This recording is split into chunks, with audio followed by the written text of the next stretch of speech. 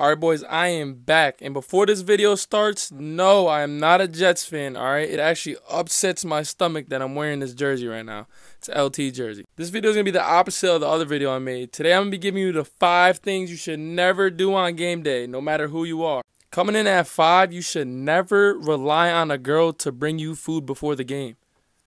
Here's a perfect example why. As you can see, that's me right about there yakking my brains out.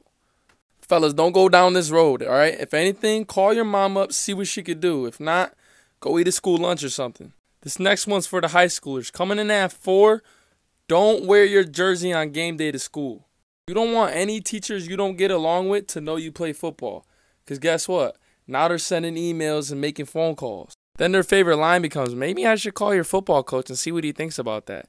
Like, bro, you don't want that. I've had plenty of those. Alright, coming in at 3, I got eating fast food before the game. I've done this before, and I promise you, your stomach will be locking up right before the game. And then I could almost guarantee by halftime, you will be on a toilet. It's just bad for business, fellas. Go eat a salad. Alright, at 2, I got drinking energy drinks pregame. I feel like every team has that one kid who's always down in Red Bulls and headbutting lockers before the game.